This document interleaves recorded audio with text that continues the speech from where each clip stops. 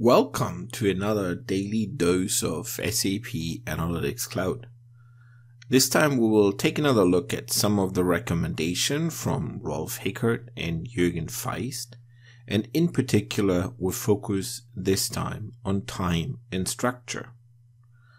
There is a quote in the book in this chapter that says, "Yesterday is to the left of today." And if you think about it, this actually already includes indirectly one of the recommendations. Time is moving from left to right. So, what does this now mean in SAP Analytics Cloud? On the left-hand side, we have a chart that shows the revenue by product. On the right-hand side, we have a chart that shows the revenue by month. And the main difference is the one is a bar chart and the other one is a column chart.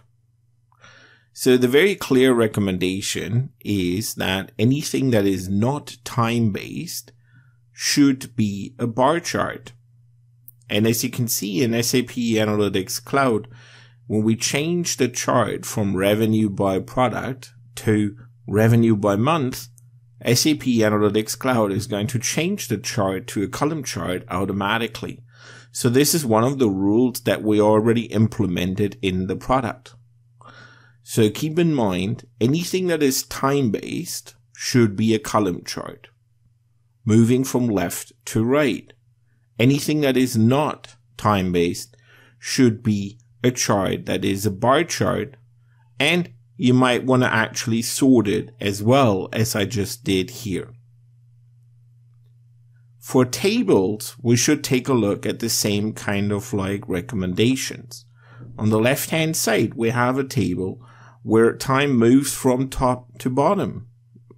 And that shouldn't be the case. Take a look on the right-hand side. Time moves from left to right. This is basically what the recommendation is. So perhaps you want to take those kind of recommendations and have them as part of your project. Consider that anything time-based moves from left to right and should be a column chart, not a bar chart. Anything that is not time-based should be a bar chart and ideally sorted based on the important KPI that you are showing. Again, these are recommendations out of the book Solid, Outlined and Hatched from Rolf Hichert and Juergen Faisst, which I can only highly recommend.